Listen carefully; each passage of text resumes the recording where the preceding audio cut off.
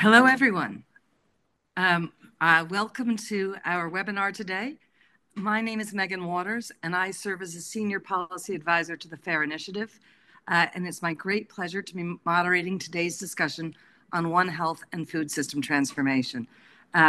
Just a teeny bit about the FAIRR Initiative. The FAIRR Initiative is a $70 trillion investor network committed to harnessing the power of capital to bring about a transition to sustainable and resilient food systems, with a particular focus on minimizing the material and systemic risks to and from agriculture. So climate change, deforestation, biodiversity loss, zoonotic disease, all of these have the potential and currently are having negative impacts on investments on the greater economy. And so the need to transition is looked at very seriously by investors. In today's webinar, we'll be discussing and exploring pathways and barriers to ensuring a comprehensive approach of food system transformation with a view to maximizing co-benefits between food security, One Health, and climate action. In terms of context, it's worth noting that COP28 saw an unprecedented focus on the climate impact of food systems. Over 150 governments. In fact, just today I was told we've reached 160 governments. 160 governments have committed to the leader statement on climate change and agri-food systems. 151, I believe, have committed to integrate agriculture and food considerations in their nationally determined contributions, with a focus also on health issues. The UN Food and Agriculture Organization has published its first installment of a roadmap for achieving zero hunger without breaching the 1.5 threshold. This heightened attention on the need to transform food systems to align with climate goals raises both new opportunities and challenges to the One Health approach, which has also received the endorsement, and that's the one I just mentioned, the endorsement from governments around at COP28. One Health, for those unfamiliar with the term, it underscores the need to consider the interlinkages between human, animal, and environmental health, and to avoid unintended consequences from a single lens focus. For instance, some proponents in aiming to reduce climate change indicate that further intensification of animal agriculture could both help reduce the sector's climate impact, curb deforestation, and also reduce human-wildlife interactions. However, there are potential One Health risks involved in intensification, depending on the interventions undertaken, of increased infectious zoonotic disease and AMR. These need to be taken into consideration in charting a path in order to achieve resilient and sustainable food system transformation. So before launching into a rich discussion, and I'm eager to get going and introduce you to the panelists, I'd like to take just a quick moment to thank the Stockholm Environment Institute and also the Government of Netherlands for hosting today's webinar and convening this impressive panel of experts. So now it falls to me to introduce them and then to move into discussion. I'd like to introduce Ambassador Marcel Beukeboom, a permanent resident of the Kingdom of the Netherlands to the United Nations organizations in Rome. Across his 25-year diplomatic career, there are two common threads to his work that sort of can be traced: a multi-stakeholder collaboration and an eye toward long-term sustainability. He was an early initiator of the food system approach, by convening a workshop, a WEF workshop in Amsterdam back in 2016, and he's continued to carry on this work forward to his current role, combining it with a 5-year experience as the climate envoy of the Netherlands, and as chair of the group of Friends of Biodiversity. He keeps pushing boundaries and conventions to bring change about, which he does not believe is happening quickly enough. Marcel, thank you for being here. And let me move quickly to Nitish Debnov, who is Associate Fellow of the Global Health Program at Chatham House. He's also a member of the One Health High-Level Expert Panel. Previously, he serves as a former Vice Chancellor of Chattogram Veterinary and Animal Sciences University, National Coordinator of One Health Bangladesh, and Chief of Party of USAID's One Health activity at DIA Global. Next up is Cleo Verkau. She's a scientist at the Stockholm Environment Institute and also, the Stockholm Environment Institute's U.S. Center and a visiting research fellow at the Brooks McCormick Law and Policy Program at Harvard Law School. She's published extensively on topics from international climate policy and food system transformations. She's served as a coordinating lead author on 3 UN Environment Programs reports, including the 2023 report, What's Cooking? An assessment of the potential impacts of selected novel food alternatives to conventional animal products. Welcome to both of you as well. And last but by no means least, we have Masika Sofia, the Global Health Policy Manager of the World Federation of Animals. Masika is a veterinarian and epidemiologist with a professional focus on demonstrating the value of One Health to address complex health policies and challenges. At the World Federation of Animals, she leads strategy development on pandemic prevention, AMR, and the intersection of UNEP's work with the One Health approach. She represents CSOs in the quadripartite-led AMR multi-stakeholder partnership platform steering committee. She's a trainer with FAO on female leadership in One Health and is a fellow with Gates Foundation's Global Health Leadership Women Lift Health, focused on One Health and the gender nexus. So thank you. Thank you all for being here. I don't know if we can move the screen so we can see everyone, and then I would be happy to jump into to some questions. All right. I guess I'd like, if it's all right with everyone, to do a quick starter round. And for this, I really mean sort of quick. Imagine, without the anxiety of it, but imagine the BBC's put a microphone in front of you and just says, hey, I'd like a quick answer in this, a minute or two. I'm just curious to know what comes to mind for each of you as a pressing current One Health issue related to food systems, and what you think are some of the missing key ingredients needed to mitigate this risk. And since Marcel, I introduced you first, let's go ahead and go in the order in which you were introduced. Yeah, thank you, Megan, and thank you also for the Stockholm Environment Institute for co-hosting this with the Netherlands. This is a great question to kick off with, and one thing comes to mind, and that is what's healthy for us is also healthy for nature and vice versa. And I think you could say that the food system that we have designed, and between brackets in wealthier countries, contains too many incentives to promote an unhealthy choice, whether it is in price, in marketing, or even flavor. Even our knowledge about the long-term effects of unhealthy foods falls short. And I would suggest that governments regulate and tax in such a way that the healthier choices become more attractive. And I hope that becomes part of our discussions later. I think the role for governments here. Back to you, Megan. Fantastic. Thank you very much, Marcel. And turning next to Natisha. I believe you were the second person I introduced. So please to you for that same question. Yeah, thank you very much. I mean, we talk all about One Health, but also we have to remember that, these 9 planetary boundary classes, we have already crossed 6 of them. And most of them are linked with the food system, and that is very important. And I would like to highlight one particular approach, that is what we call agroecological approach. And that is so important with the One Health approach that, the reducing the use of pesticide, herbicides, and antibiotic, which can pollute the environment and contribute to all sort of resistance, promoting biodiversity and plant and animal health, which prevents the risk of disease, including zoning disease that can spread between animals and humans, and empowering farmers and rural communities to manage that sort of own food system. And that goes very well, with the One Health approach. I will highlight those things later on, but that is what I would like to make as an initial comment. That is, agroecology and One Health are so complementary, and it can go very well together with the One Health sustainability as well as food system sustainability. Thank you. Yes. Thank you. Thank you very much. Thank you very much. I'm going to disconnect. So we very much apologize. We have this reverberating noise.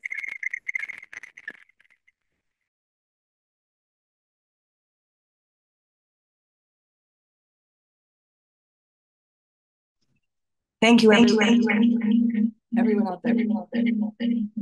Is this better or is it now worse?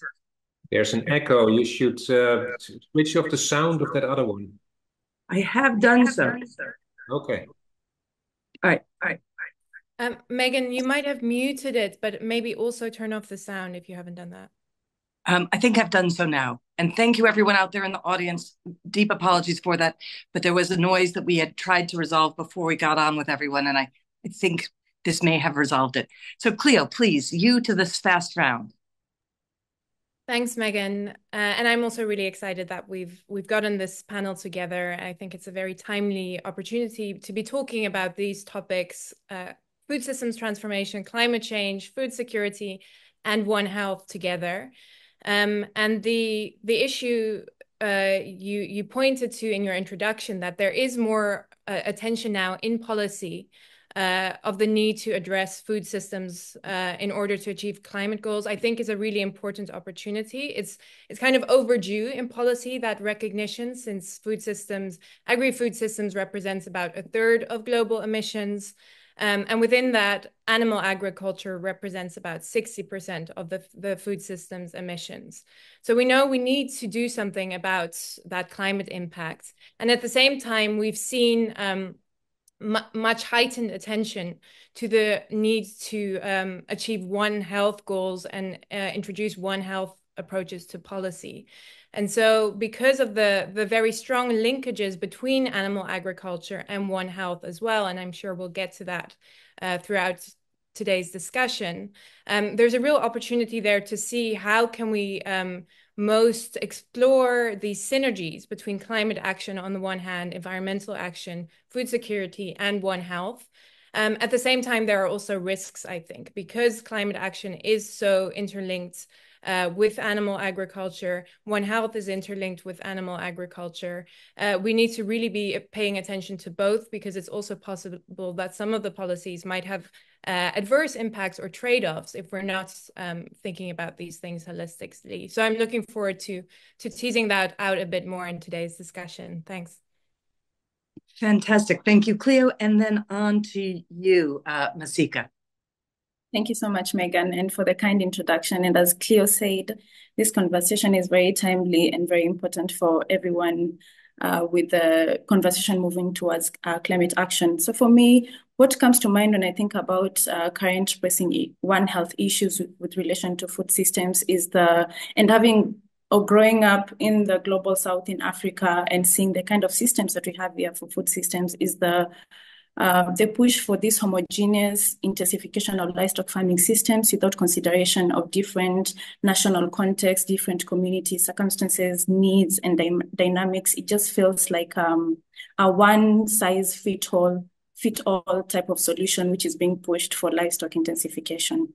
Now, what this kind of system creates, or this type of push, looks at it unilaterally in a simplistic way, when this livestock intensification is not simple in any way. It's connected to so many different things, including climate action, but it's looked at as boosting production or creating, an abundance of low-cost food in an obviously growing population that needs to be fed. But it negates looking at the other moving parts that come with intensification of livestock in different countries, in different communities. So I hope we are able to dive deeper into this conversation as you're talking about it, so we can address the different risks, address the synergies, and see where we can create a balance to ensure that we ensure food security, but we also protect our nature. Thank you so much, Masika. There's two quick things. One was a little bit of my duty as host that I failed to do, which is to let everyone listening know that there is a question box. And so there's two ways you can communicate. One, in the chat, people can add comments in the chat, but if you have a question, we ask that you please put it in the question box, because it'll make it easier for us to find it, and our goal ultimately will be to answer all the questions. At the end of the round of questions I'm asking, we'll open up the floor and we'll look through the questions that people have put to us and answer as many of them as we can. The second thing I have the pleasure of mentioning is that there was a panelist who was meant to join us and was unable to due to a conflict, Christina Romelli from the World Health Organization, and she has actually prepared a video for us. And it might be worth doing that as an introductory thing after this first round of questions before we move into other questions. But I turn to the tech team to just give us a thumbs up on whether you'd like to do that, and if we're ready. If not, we can do some other questions first. Excellencies, esteemed colleagues and friends, it is an honor to join you from WHO's Department of Environment, Climate and Health on the critical intersections between food system transformation and the One Health approach. This conversation is especially timely in the wake of COP28, where over 150 governments committed to integrating agriculture and food considerations into their next NDCs, and where over 100 more have adopted the Climate and Health Declaration, aligning with our global commitments for staying within the 1.5 degree threshold. Success requires a multi-sectoral, whole-of-government and whole-of-society approach with a focus on equity and prevention, which One Health can provide. One Health, as defined by the OLEP and endorsed by our 4 agencies from the quadripartite, is an integrated, unifying approach that both recognizes the interdependencies between and aims to sustainably balance and optimize the health of people, plants, animals, and the ecosystems upon which we collectively rely. The alarming fact that 1 in every 4 premature deaths is attributable to preventable environmental factors is already a clear sign of this inevitable interdependency. As the world came to a standstill at the height of the COVID-19 pandemic, WHO launched a manifesto for a healthy and green recovery from COVID-19, outlining 6 prescriptions and over 80 concrete actions to move forward. The promotion of sustainable food systems was one of its 6 core pillars, because we cannot turn a blind eye to the realization that our current global food system introduces numerous direct and indirect health risks to people and all components of biodiversity through its production, consumption, and supply chain processes. Land use changes such as deforestation have been central to many past and present infectious disease risks, both vector-borne diseases such as malaria and zoonoses like Ebola, SARS, and Nipah virus. At the same time, our unsustainable exploitation of aquatic resources by overfishing through unsustainable fisheries and unsustainable aquaculture practices not only threaten our precious ecosystems and the health protecting services that they deliver, but also pose threats to food safety and security globally and jeopardize the livelihoods of many coastal communities and small island developing states that heavily rely on aquatic species. Against this backdrop, the unregulated trade of wildlife and domesticated animals, invasive alien species, the overuse and misuse of antibiotics in livestock production systems, and the proliferation of industrial monocultures often focused on small and lucrative numbers of crops further exacerbate these health challenges. Conversely, biodiversity, including genetic diversity of foods, is crucial but often overlooked. Today, the diversity of species used for food has been drastically reduced so that only 3 staple crops provide over half of the world's calories derived from plants. In fact, only 12 crops and 5 animal species provide 75% of all food produced, much of which is actually for livestock feed. This narrowing of our genetic food basket makes our crops more vulnerable to pests and disease, decreases the resilience of food systems, and contributes to the waste of 1/3 of all food produced globally.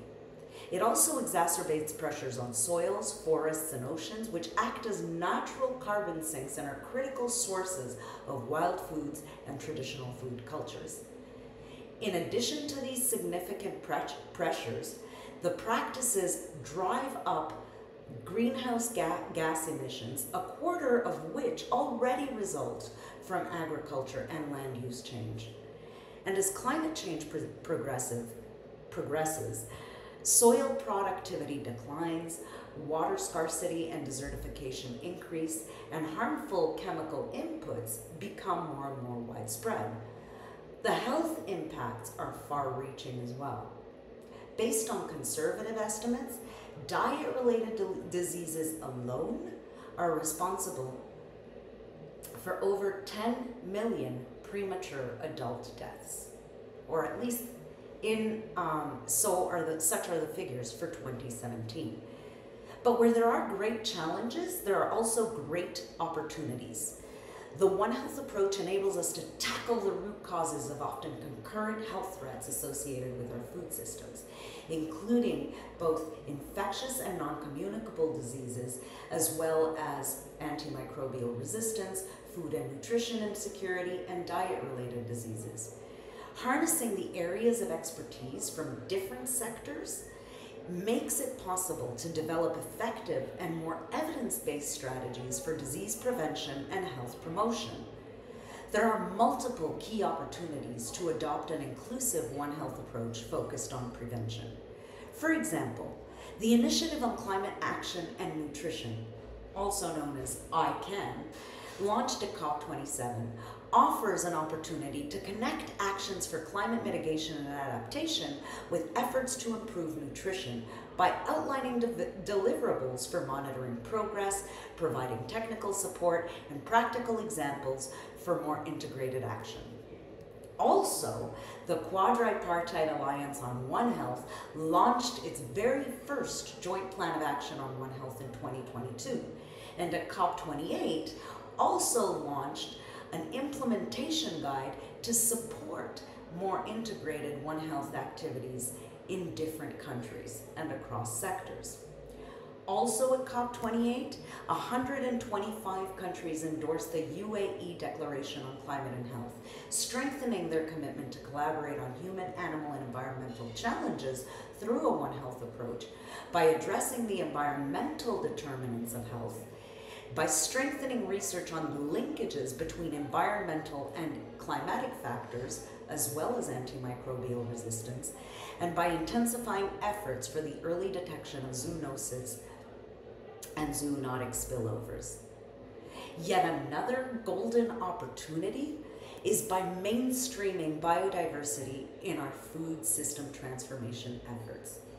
In 2020, WHO developed guidance on mainstreaming biodiversity for nutrition and health to maximize co-benefits and minimize trade-offs associated with food production, processing, and consumption.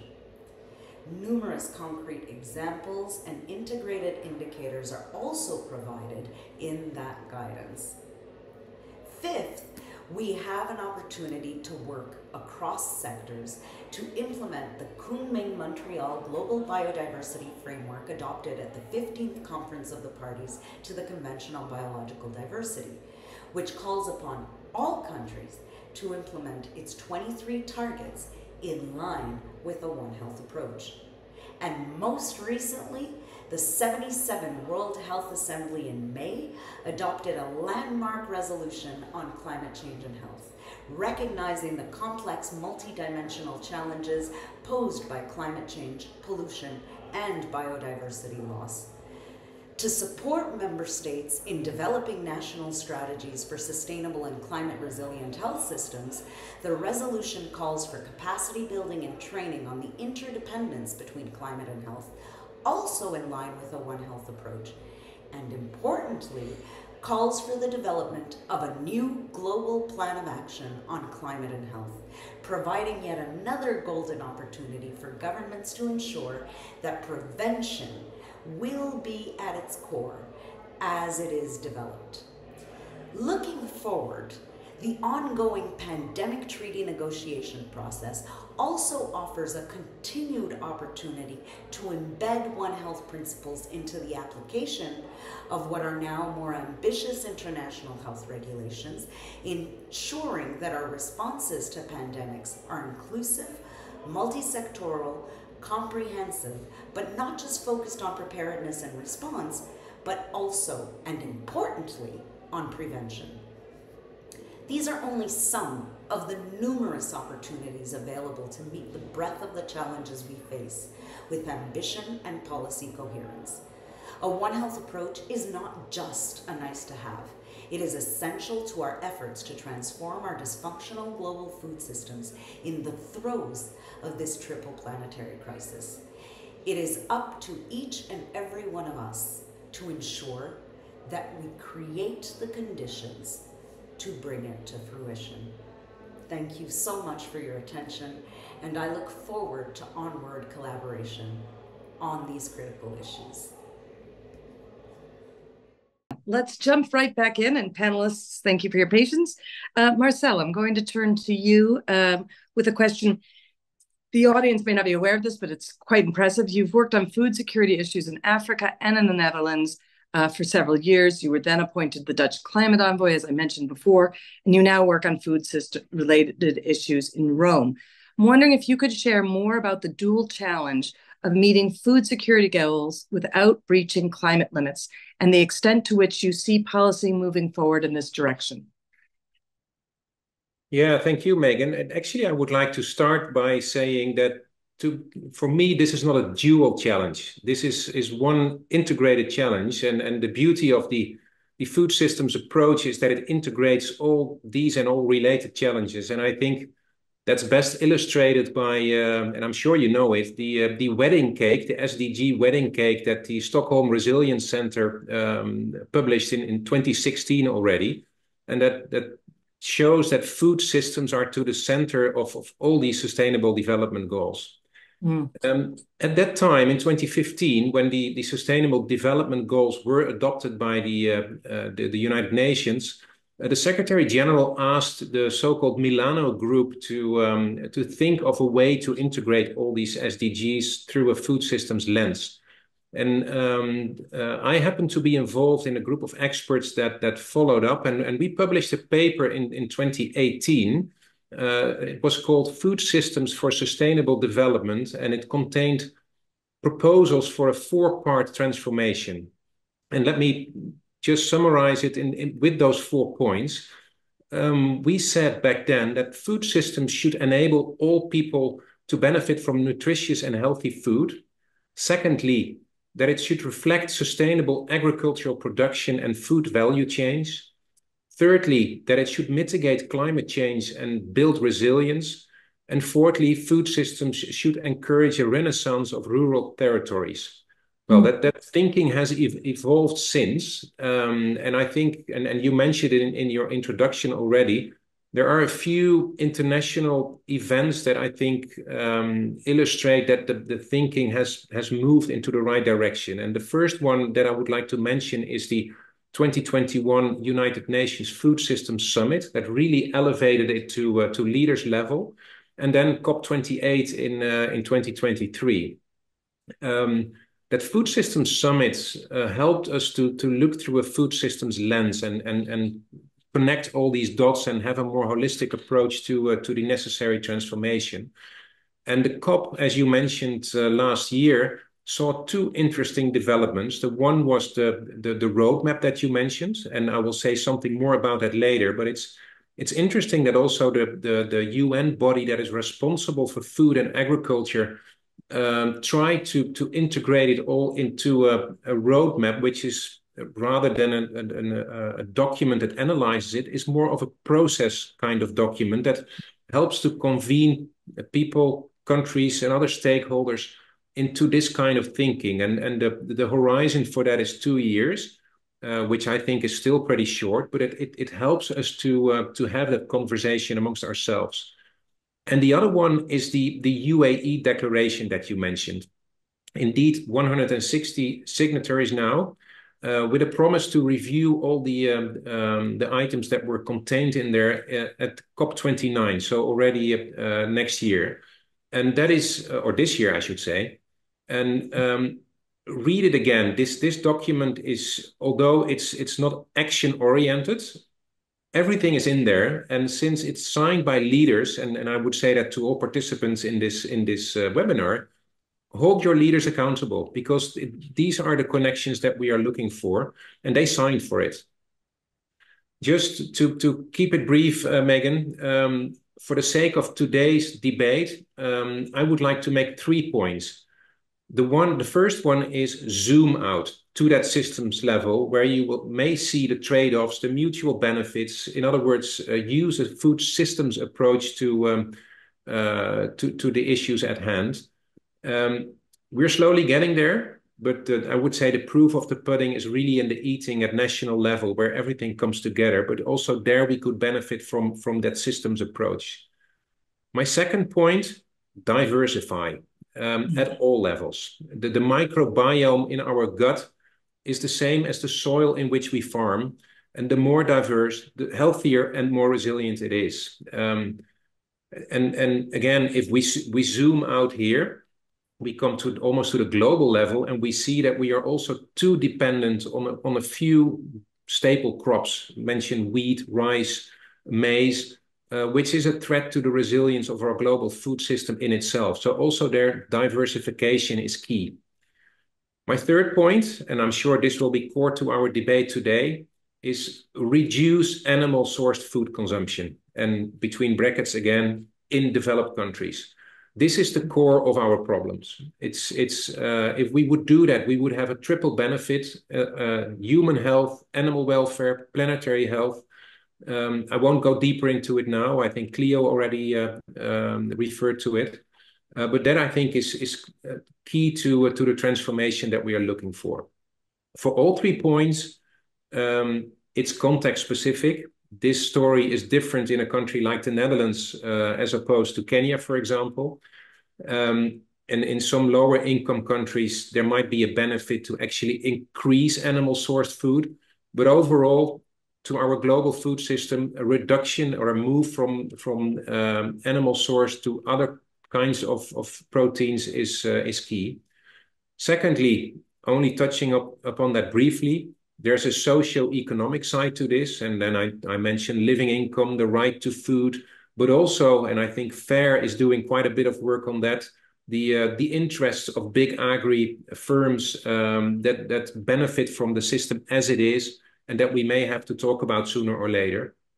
And then just in terms of definitions, when we talk about climate, or when we talk about the ecological side of things, it includes all planetary crises: climate, biodiversity, pollution, water, and so on and on. So that's just for the sake of brevity, I refer to climate, but of course this is broader than that. Finally, just to illustrate it with an example from the Netherlands, and to illustrate a little bit that we try to walk the talk in the Netherlands. In 2022, our parliament adopted a national protein strategy, and it contains some of the things that I just mentioned. We try to lower our global footprint, so also reduce the footprint or the imports of, for example, soy. That's on the one hand to be less dependent on inputs that come from far, but also for the sake of global health and global ecological reasons. It pushes for the development of alternatives, including insect-sourced food, cultivated meat, another direction that we could talk about.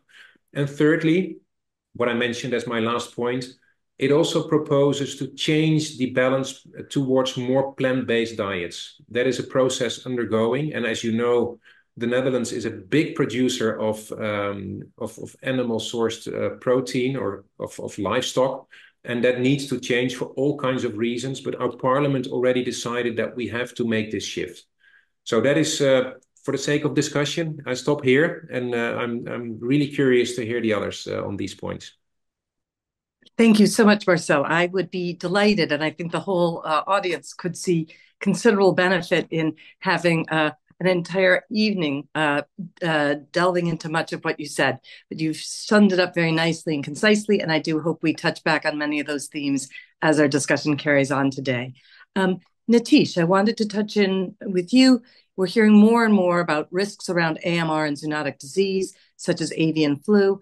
Could you tell us more about how food systems contribute to these risks and how the risks can be mitigated? But before you do so, I've just been told of one other housekeeping thing. Apparently some people have raised their hands with questions. We ask, please, that you put the questions in the question box. And Nitish, back to you about how food systems can contribute, how they currently contribute to these risks of AMR and zoonotic diseases, and how the risks can be mitigated. Thank you, Megan. Thank you very much. And as you all know that, we are passing through a very important crisis time, particularly with the pandemic. That's what, we are listening from very many corners. One pandemic is over, hopefully, but, antimicrobial resistance, we consider it as another silent pandemic. And it is a very multi-sectoral issue, and that's why we call this the One Health agenda. But most importantly, research highlights that foods may become the most important issue for the antimicrobial resistance.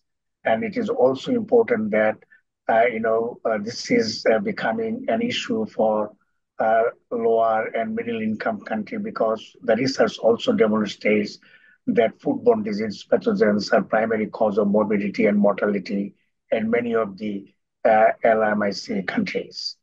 And to spread this pathogenic bacteria from food to consumers may occur by direct or indirect routes, and therefore an area of approach, both at the national and the international level, to control the spread of pathogens and promote a food safety and security are very essential.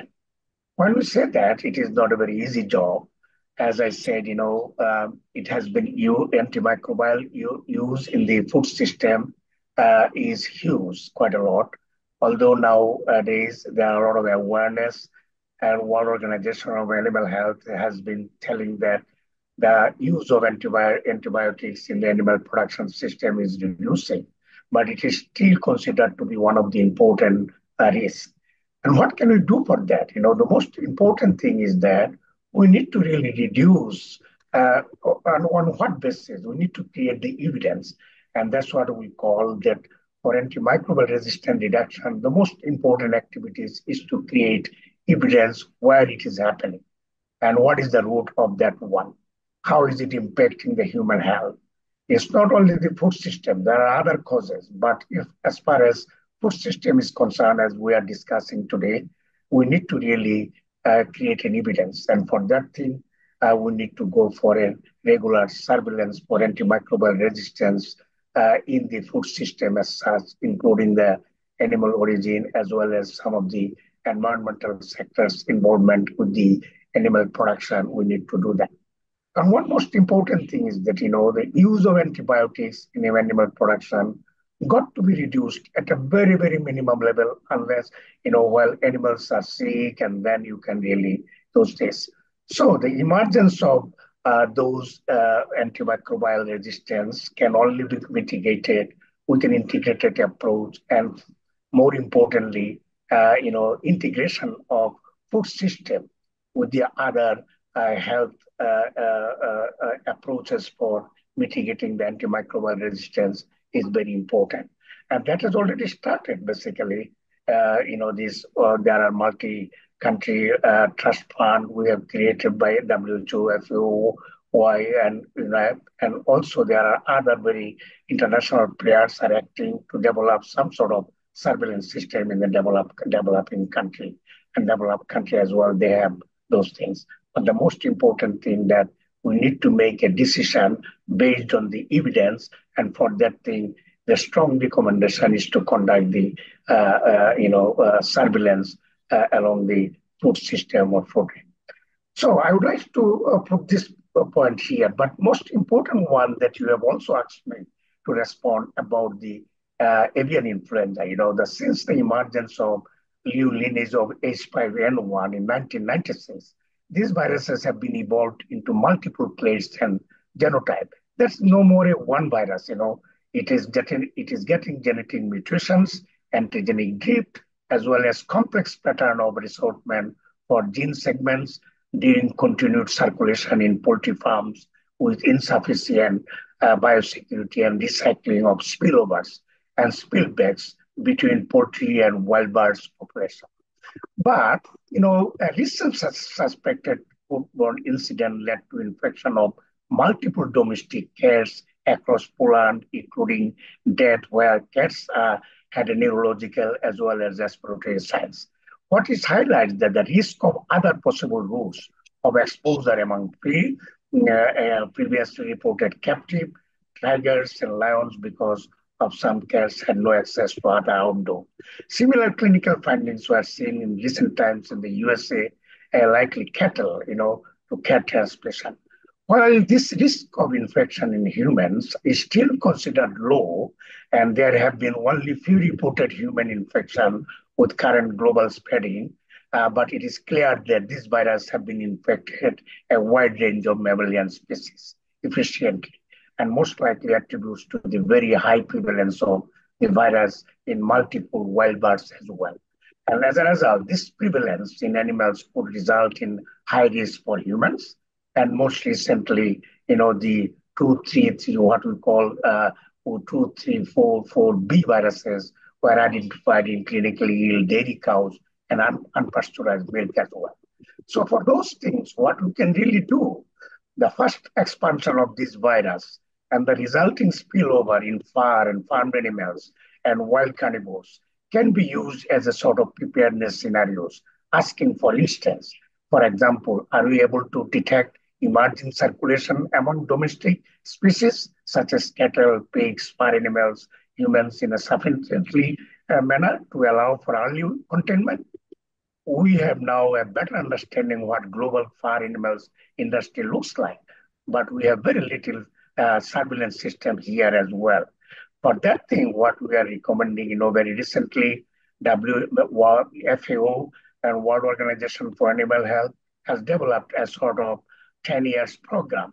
And the objective of that pathway to change is prevent the SPI epidemic and pandemic and negative impact on the biodiversity through multi-sectoral early detection and control, protect poultry value chain, livelihoods, trade, and the health of humans, ecosystem, and other animals from avian influenza impacts, and transform poultry value chains to improve, the resilience to avian influenza and other disease threats. So these are the few comments at the moment. I would like to conclude here that these two important diseases or threats, hazards, are really very, very important for human health, for the biodiversity, as well as for wildlife. And of course, it is impacting quite a lot on our poultry industry. Thank you. I would like to conclude here. Thank you. Thank you very much, Nitish. That was very rich and filled with interesting and important information. And in your conclusion there about all of the different impacts, both on humans and on animals, those who are kept by humans to produce food, and also wildlife, and then obviously environment. It pretty well sews up why these issues are referred to as One Health and why it's really of limited use to try to fix it just in one sphere, but you have to be looking across. So thank you very much. Cleo, I have a question for you. SEI's recent work has spotlighted how food system transformation can create new opportunities, but also risks for public health. Could you elaborate on this? Yeah, thank you, Megan. So just to recognize, first of all, that as Marcel was saying, there are so many different elements to food system transformation, from diversification of the food system, tackling food waste, to reconsidering our use of pesticides. But that animal agriculture really is one of the main areas of focus in terms of where we need to reduce emissions, and generally animal agriculture is responsible for other environmental challenges as well. And of course, the environment is directly related to One Health. It's one key component of it. But this is increasingly recognized. The FAO's 1.5 degree roadmap for achieving zero hunger without reaching climate limits, highlights the livestock sector as the first domain of action. And we know the sector generally needs to change drastically to align with climate limits. So the question is not, does the sector need to change, but how? And the paper you referred to, Megan, it was published quite recently. We can put the link in the chats, and published together with researchers from Harvard University, New York University, University of Santa Catarina in Brazil, and Utrecht University in the Netherlands. And what it did, it looked at 7 commonly proposed and pursued interventions that are increasingly being adopted to reduce emissions from the farmed animal sector. And these 7 interventions we sort of organized across 3 buckets. So the first bucket is sustainable intensification type interventions. So this involves, for instance, raising animals together in closer quarters to use less land, which is a way of farming them more efficiently. Genetic selection to make animals more productive, and feed changes. The second bucket we considered was species shift approaches. So for instance, shifting from beef to chicken and fish, but also sometimes shifting to insect farming.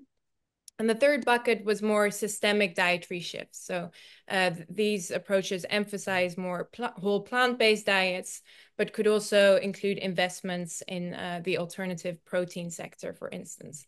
And all of these interventions are happening across different countries in different degrees, but both governments as well as the private sector are pursuing these types of policies already. And international organizations are also regularly sort of suggesting and recommending them.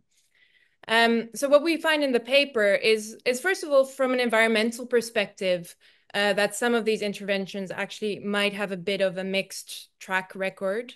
One reason for that is, for instance, the rebound effect.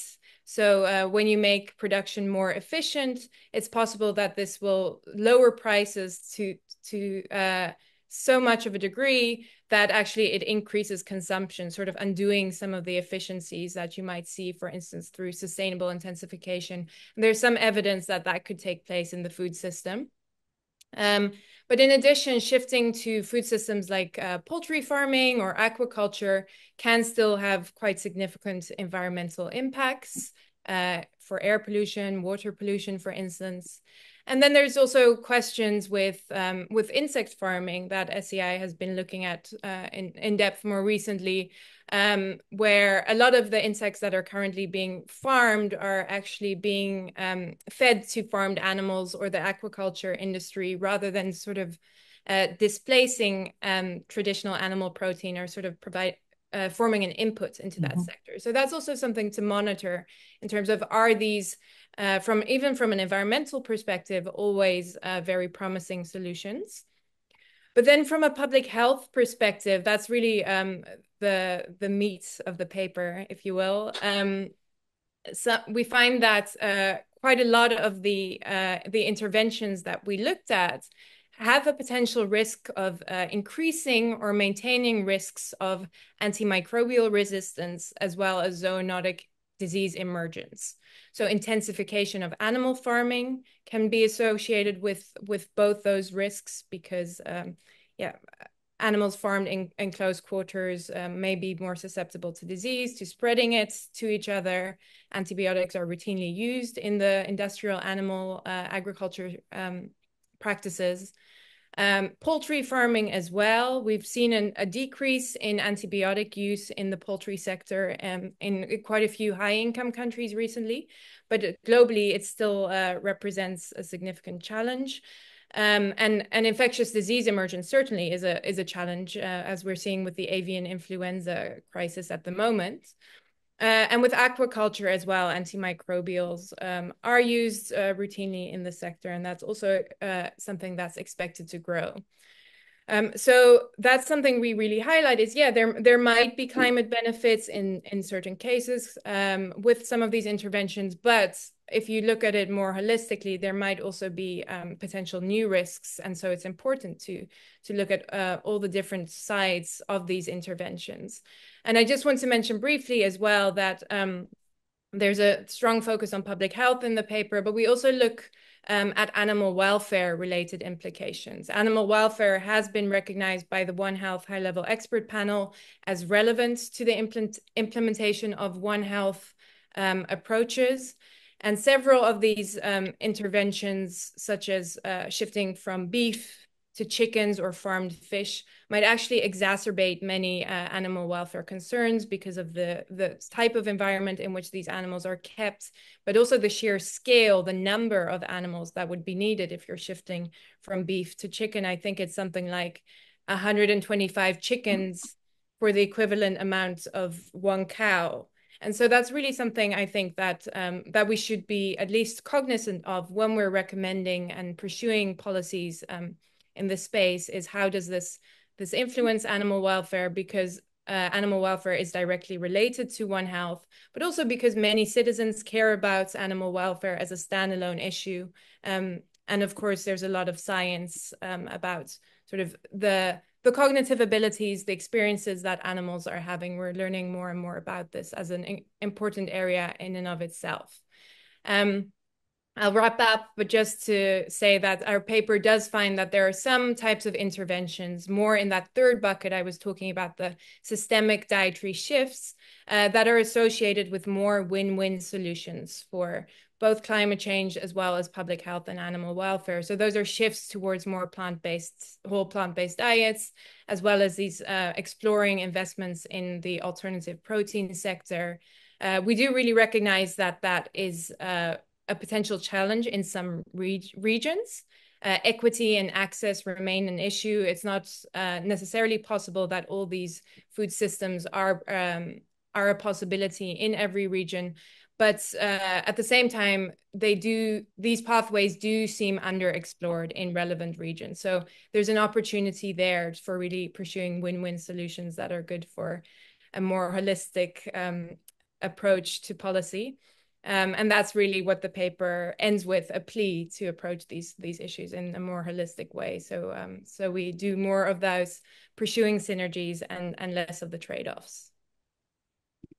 Thank you so much, Cleo. And as was true with Nitish and with Marcel, I think an entire evening could be spent unpicking what you've discussed. And in the remaining time to us, I think there's going to be a lot of interesting interactivity between the points that you three have already made, but let us turn quickly to just further enrich ourselves and give us even more interesting things to discuss.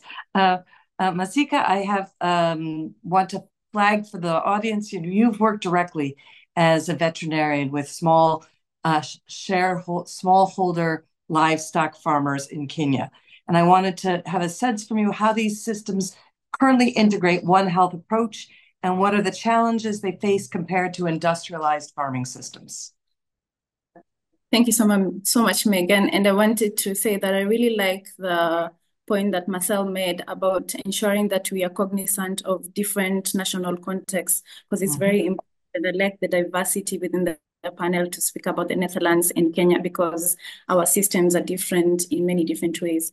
So please allow me to just set the scene and elaborate how important livestock farming is in Kenya and the type of livestock farming that Kenya does, being smallholder farming.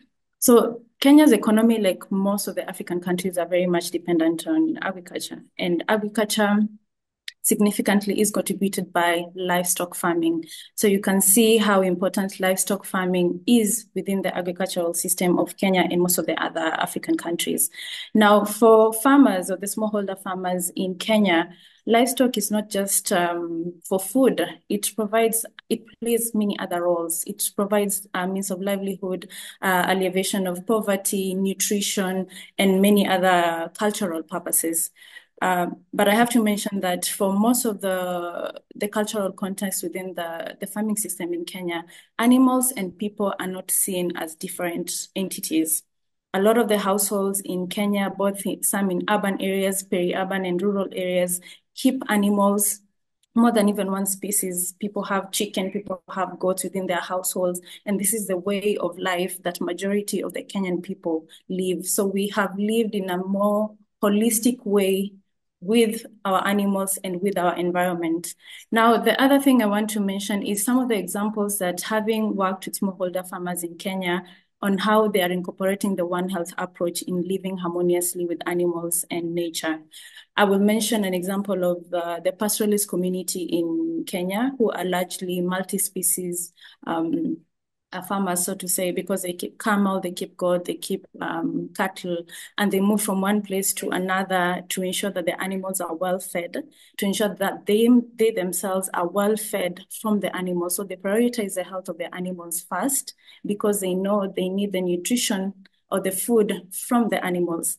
And the third thing, they also prioritize the environment. So when it gets dry, because most of the pastoralists are from the dry part of Kenya, they will move from one region to another to allow that part that is drier to regenerate. So there's an element of ensuring that there's habitat preservation. And as they're moving from one area to another, there's seed dispersal, because the animals are feeding from the plants, and during the the fecal matter disposes the seeds into the environment. And basically they ensure that they really retain the indigenous species of the animals. And if there is very little integration between the exotic and the indigenous, is to ensure that we retain animals that are resilient to the diseases within the environment. They're resilient to the environment that these people are used to living in, instead of introduction of exotic breeds that would need additional care and would experience different health implications. Now, the second example is about diseases, because obviously, no matter what you do in this system, there's always going to be diseases. What the local farmers do is there's a lot of knowledge from the local communities, from the smallholder farmers. And before even the modern medicine arrived, these people were surviving on their own. Their animals were thriving. So there's knowledge. They may not call diseases with the English name that we know, but they call them in their native languages. They know what needs to be done to these animals, and they know what needs to be done to the environment.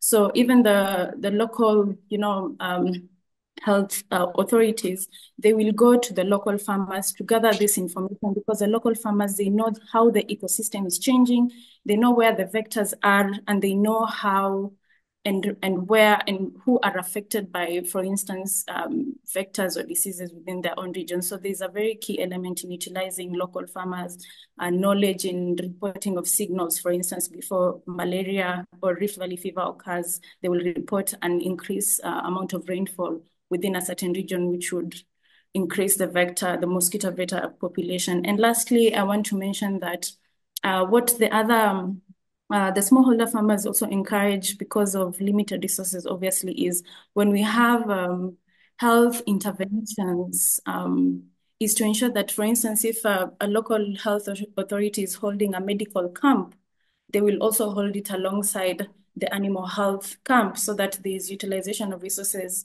at the same time and limit wastages. And this is basically what we are talking about when we talk about a One Health approach. But obviously, this system does not lack challenges. And one of the key challenges, there are many challenges with diseases and limited resources and limited access to, health services. But one of the challenge I have to mention is the gender angle, because like I mentioned, the livestock system, or the farming system in Kenya, has a very huge social and gender angle. 2/3 of the livestock farmers in Kenya are women. And these are the people who raise the animals. They're the people who milk the animals if they want milk. They're the people who know the ins and outs of the diseases within their households. But unfortunately, they are often not included when it comes to decision-making and interventions, when they really are at the heart of livestock farming in Kenya. And this increases this is a risk, because without inclusion of women in decision-making and during interventions, it poses a high risk to them, because they're the ones in contact with the animals. They're the ones preparing the food. They're the ones who are handling, the animal products. So in case of a disease outbreak, the first people to be affected within a household are women, and then children, then the men. So without inclusion or prioritization of women on these systems, we are not really doing it justice, because women really hold a huge power in deciding what we are eating today, home, how is it being cooked, when is it being cooked, how many people will eat. So they do really hold a lot of power when it comes to changing perceptions, building resilience to climate change, influencing and even showing the correlation between empowering a woman and how that directly results in, good results and food transformation. Thank you. Oh, Masika, thank you very much. Again, such a lot of richness there. I'd like to turn, if I could, to a question for all of you, reflecting on what you've said so far. It's pretty clear that moving forward toward food systems that are resilient, sustainable, and ensure sufficient nutrition and sustenance for the world's population and its growing population depends on reducing the extent to which the agri-food sector contributes to nature loss, climate change, antimicrobial resistance, and pandemics of zoonotic origin. Solutions that address one of these risks but exacerbate the others have limited role to play in a viable path forward. You've touched on many of these threads and their interconnectedness in your comments. And I guess my question to you all is, building out from there, what are the policy and practical implications from today's discussion? And are there particular upcoming opportunities that you see to move these issues forward in a more holistic way? And I guess I would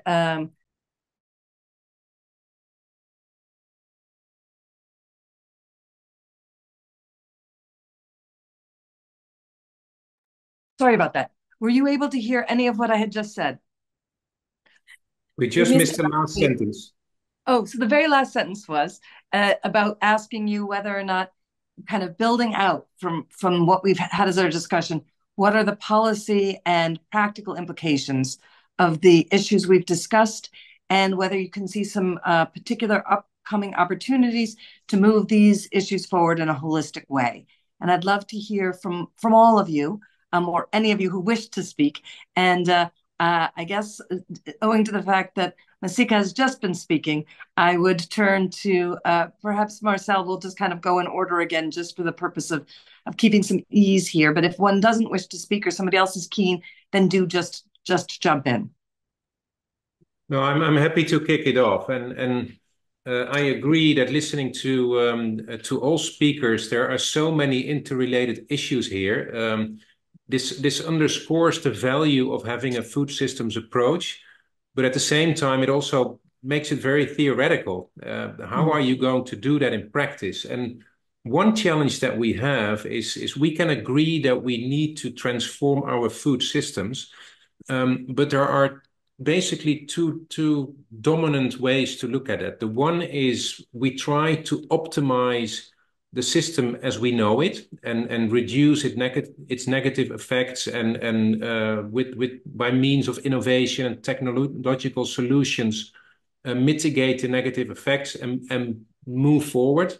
The other approach is, as I said in the beginning, zoom out and look at all those negative effects, but also, as some of the other colleagues said, the benefits that we may have by combining issues into a new system. And that is very hard because, and I mentioned that in the beginning as well, some big players in the current system may have an interest in keeping it as it is and trying to address some of the flaws of the system or their negative effects, advocate for their resolve to change it and to improve it, without addressing the fundamental questions that some of the speakers have addressed, like changing a diet or spatial planning in a different way, integrating different functions into our land. And that is, there needs to be some direction. And in most countries, and especially those countries that are democratically run, that should be the government with the involvement of the people to look to the longer term and say, okay, what are we going to change to actually get to a new equilibrium in our societies and in our food systems? And that is the very hard question. And we need to talk about it and see what the negative effects are, and not being distracted by what some writers and some authors have called the merchants of doubt, that try to insert parts of the truth or sometimes even fake science into it, base ourselves on proper science and on the knowledge that we currently have, including the indigenous knowledge that I think Masika also spoke about, find a pathway forward towards a more resilient food system. I hope that makes sense a little bit, Megan. It makes a great deal of sense. And I think it's really important to address the question of political will and of politics, and how, when you know that there can be whatever politics and negotiations have to happen, in the end, climate change is going to carry on. And so it's not up for political compromises. It ultimately, we need to take seriously the existential threat that it is, the biodiversity losses, and the possibility of future very serious pandemics, whether they're the silent form of AMR or otherwise. And so that is a really tricky question in democracy. If the populace isn't in focus on something, or if elected officials on their own or because of the interactions that they have with industry associations who are scared of change, how do you bring about an atmosphere in which what needs to happen can and does happen? And I think it's an incredibly important and tricky one. Nitish, I'd love to hear any thoughts you have in response to my question about some of the policy and practical implications of our discussion and opportunities to move these issues forward. Yeah, thank you very much. I think Marcel, as well as Slio at the beginning, made some good comment. I would like to focus in one particular area related to the production system, particularly the food production system, including crop production as well as livestock, poultry, all those things. The message that we are trying to give as a sort of holistic approach is not reaching out to the farmer level or community level. It is still at the very higher level. And holistic approach is very essential at the moment. If you really divert that approach as sort of win-win situation, farmers, produce things for benefit of his own economy as well as to supply continuity of the supply. And in managing this balance, I think a sort of new agricultural approach is very essential. And that agricultural approach includes three important things. One, a sort of holistic approach, how you can really mitigate. Say, for example, we are producing poultry at the lower income, middle income country. And those mostly are very small scale poultry production. But in terms of small scale poultry production, they are not really managing them properly in terms of biosecurity and biosafety, all those measures. What they are doing now is really to keep their birds alive. They are excessively using antibiotics. And that sort of campaign you need to bring about at the farmer level. It is not only about the poultry, it is also about using the herbicides, pesticides, and all other things in the crop production system. And that agricultural system will basically promote less use of all those harmful effects. On the other hand, really provide the pathway from very scientific way that how they can keep the production at that level and even can increase. And that science is available. But as it is a very silo-based, and the message of the impact of the loss of biodiversity, impacting the environmental contaminations and all these things, this message, at least at the lower and middle income countries, are not reaching in a very proper way. So a sort of new movement of the agricultural production system, and including this welfare issue of the animal welfare issue at the farmer level, particularly if you think about the lower and middle income country, they are not reaching there.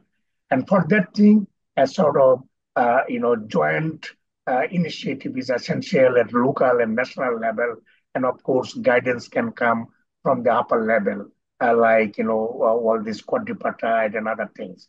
And for that thing, I think a new agricultural approach is essential with the objective of three things. One, you have to maintain the environment and biodiversity.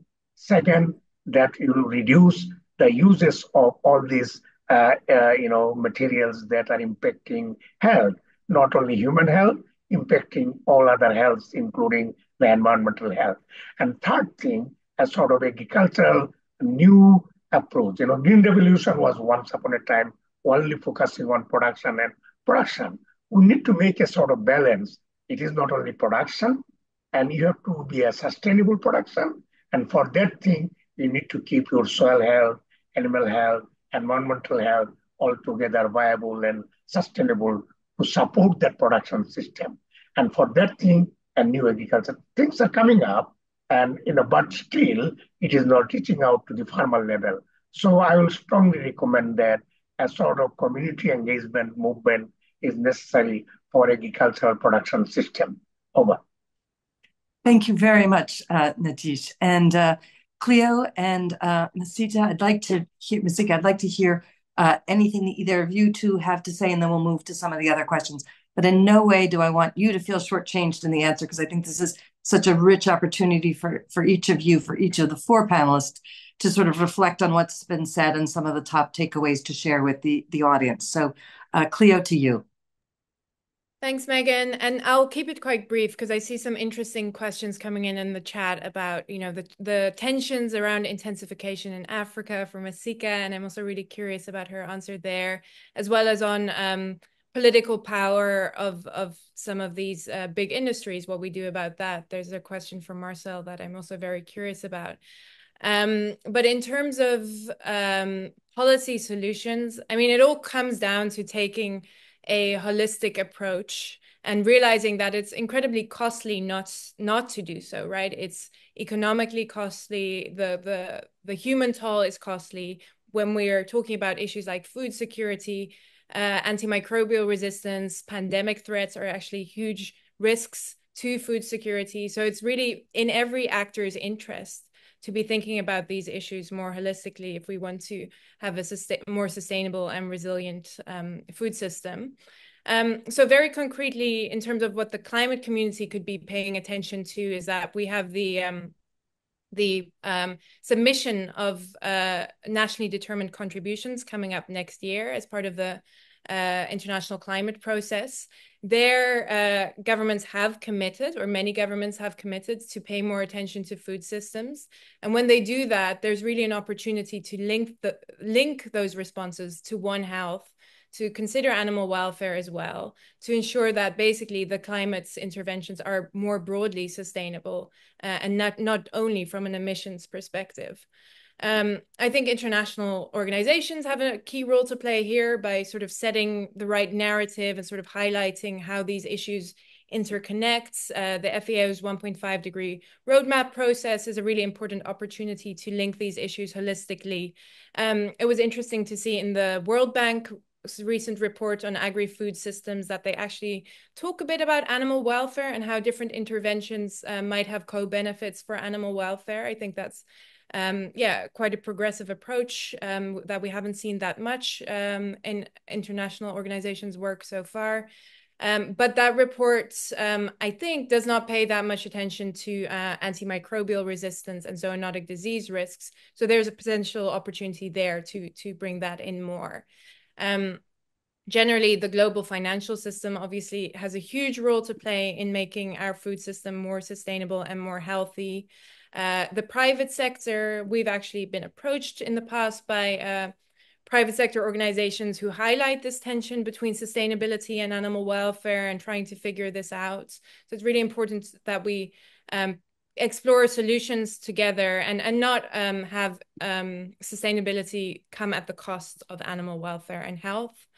And just also to highlight, there are some interesting tools available. Scientists have worked on a just One Health impact assessment tool that policymakers and other actors could perhaps start applying in different contexts to assess the broader impact of different policies on One Health and sustainability. And I think there's really also an opportunity for scientists to do more cross-sectoral collaboration in these areas, because it is quite easy to be sort of stuck in your area without necessarily thinking about the broader implications of different policies. So the encouragement and invitation for the scientific community to take a more holistic approach too. Thanks. And as a former trade negotiator and also with my current hat on, I would say that's really important for the scientists. It's also really important for policymakers. And it is a much more awkward conversation. But unless you tie the pieces together and you really have people weighing in from their various areas of expertise on this, you have a great risk of arriving at solutions that aren't fit for purpose. So I hear your call out to scientists, and I echo it for policymakers. So I would like to, and I'm just very aware of our time, I would like to hear from you, Masika, and perhaps in answering it, you could weave in an answer to the one question that Cleo flagged. And then if we have time, Marcel, I'd love to turn to the question that came to you, and that may be that those are the only two that we can get to. And if not, we might be able to squeeze another one in. This just shows a great appetite and desire for more discussion on this. And so I think one of the big takeaways here is that that there is a great deal of interest and a great deal of curiosity and questions. And so hopefully these conversations can continue again on other days and in other fora. But to you, Masika. Thank you, Megan. I'm going to answer your question by answering two of the other questions that were already raised in the chat. And as Cleo and everyone is talking, more ideas are coming into my head, but we're already 10 minutes past time, so I'll keep it very short. So the first question, just so you know, we are actually still 4 minutes ahead of time. Oh, perfect. Yeah. Okay, thank you. So my answer to the first question about, the tension in Africa currently for intensification of livestock and retention of our old way of farming systems, it's very real. A lot of governments are going through these conversations, and I hope they are involving the communities in these conversations because, as I mentioned, smallholder farmers hold the majority of these economies within the agricultural system. Now, anything that requires you not to think and borrow an idea from somewhere else and apply it in a different region without thinking, there's nothing good about that. You cannot borrow a system from somewhere else and apply it in your own region because you don't want to think, because you don't want to look at the national context. So you have to, there are systems that are working in the West. What can we borrow from that? What is working from these modern systems? And I'm very cognizant of the fact that for the lower and middle income countries who are very amongst the population who are not entirely food secure and not nutritionally apt, we need to increase the production to ensure that our people are fed and well fed, but we have to do it in a way that benefits our people. If we apply a system that has worked in the West and when it's brought to Kenya, for instance, the industrialization of the livestock farming systems, and all our farmers lose their livelihoods. I mentioned in the beginning, livestock farming in Kenya is not only for food, it's also for livelihoods. It's to ensure that women have money. It's to ensure that children are able to go to school. We really are not working for our people. We're not serving our people. So as Nitish said, it's important that we engage our communities in different countries to see what is the need. How can the community contribute to this conversation? Because you cannot speak for the community when the community are at the center of this. I come from a farming community, but I am not farming right now. But there's a bigger community that is depending on livestock, and the elimination of that type of system without considering them does not benefit us as a country. Now, the other thing I want to mention that Cleo has mentioned is financing. Even this tension between intensification and smallholder farming is because there's a lot of money being channeled or offered to Africa to intensify our livestock or our livestock farming systems, but we need to ensure that our financing is fair. We need a financing system that actually looks at the community, provides, yes, the financing because we need to increase the productivity, but it needs to look at it holistically. if you give money haphazardly and that money goes into creating industrialized farming systems cannot be done by smallholder farmers. They require a lot of money, they require a lot of financing, they require a lot of resources that our farmers do not have. So we cannot continue pushing what has worked in one country and push it for a country where it will harm the community more than benefit them. We need our community alive for them to enjoy the food we want to give them. Thank you so very much. I'm aware that we have really just a minute from the end here. And so I don't think we have time for any other questions unless, in fact, I just think that I was going to try to let Marcel answer the question, but I know it to be too complicated of a question to be dealt with in 30 seconds. Unless you'd like to. Go for it, Marcel. Do it. 30 seconds. What we are talking about here is the tragedy of the commons. And I saw a very beautiful illustration of that in the chat from Tanzania, the tension between the pastoralists and sedentary farmers. The same can be said about the global level, big ag and others. And I think the key to that is what Masika referred to is making transparent who benefits from what, where the finance flows, but also like in the tragedy of the commons at the local scale, sit together, be clear about all interests and try to find a way forward for the longer term. If we don't do that, it goes to the detriment of the nature of the animals and ultimately also of people. So that within 30 seconds. Back to you, Megan. Well, so beautifully done. I think all that falls to me is to say thank you to all of you and thank you to everyone out in the audience. And again, thank you to SEI and to the government of the Netherlands. It has been an enormous pleasure to be with you this period of time today. So thank you and goodbye.